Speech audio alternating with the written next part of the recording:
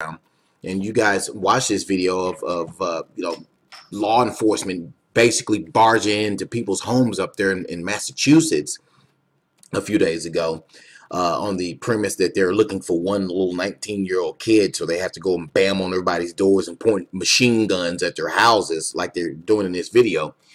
Guys, scenes like this that you're watching right now as I talk will become more prominent.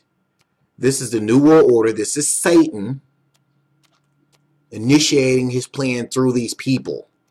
Okay? So they're testing this stuff out. This whole bombing thing up in Boston or up in Massachusetts is a lie and a complete fabrication. Why do I say that? Because what did they end up doing that day when they were supposedly searching for this guy? They ended up doing exactly what you see on screen right here. Going into people's homes, forcing them to come out of their own homes because they were looking for the 19-year-old, and it was for their own safety. They're testing this stuff out, guys. Okay? They're testing these situations out, shutting whole towns down with martial law, and they're testing it out. See, the problem is they think that they're going to be able to do this and nothing's going to happen like it did up in Massachusetts. Okay?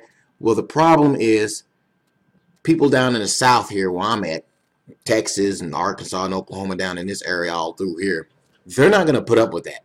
And they know this. That's why they don't try anything like this down here in the South. Because they know most of the people up in the North and Northeast have been pretty much brainwashed into accepting big government. Well, people down here in the South don't play that, guys. As you see these people come out of their own homes treated like criminals illegally because they went in there for their own safety to make sure everything was safe in that house. Okay, what does all this mean, guys?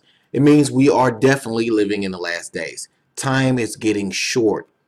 Okay, so I'm begging the brothers and sisters out there watching this video and listening to me talk right now, if you haven't already, please get on your knees, repent, turn from sin, and ask Jesus to come into your life and follow him.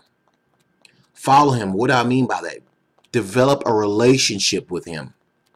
Obey him, more importantly. Have faith in him. And then when you get strong enough spiritually, go out and help gather his flock. Okay? We are definitely living in the last days. These images you see here on screen, it's going to start happening more and more often. Okay? Repent. And also, more importantly, guys, forgive people who have done wrong to you in the past. You know, that was one hard thing for me to do, is to forgive people. Forgive and forget. You know, a lot of people has been done wrong in their lives, and I'm one of them. And I've done wrong to others as well.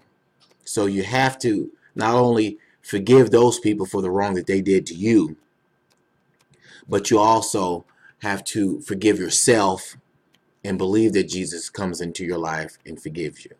Okay? That's very important. But guys, we are running out of time. Jesus is about to return. We're almost at the midnight hour, guys. Yes, we report these things to you on this channel, only to show you what Satan is doing. But you can't let it worry you. You can't get down and out about it, and you can't get all angry about it. Just get Jesus in your life, into your heart. Live for him. Obey him. Do his will. Let the Holy Spirit flow through you. He will protect you and your family.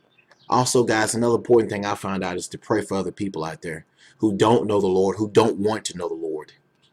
Pray for them. Pray for them with all your heart and soul. God will hear your prayers. But I'm begging you right now, one more time before I get off here, guys. Time is short. These images you're watching as I talk, these things are going to become more widely spread across the country as this New World Order tries to take over this country. Because there's a lot of brainwashed people out there. And you can see that when you watch the mainstream media, how they just don't even show you these images and pretend that everything is fine in Boston and that everybody is happy up there in Massachusetts. Okay? I'm begging you guys. Repent. If you haven't, don't wait. Do it right now. Repent. And if you need prayer requests, send them to me, and I'll send them to others who also I know who pray for people.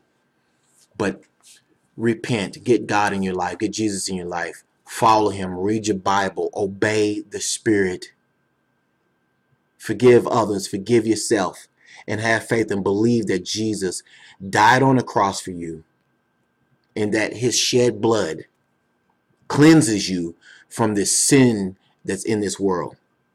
We are living in a very dark and sinful world, and it's not going to get any better until he comes back and destroys that sin. I asked you this before in the video. What side do you want to be on?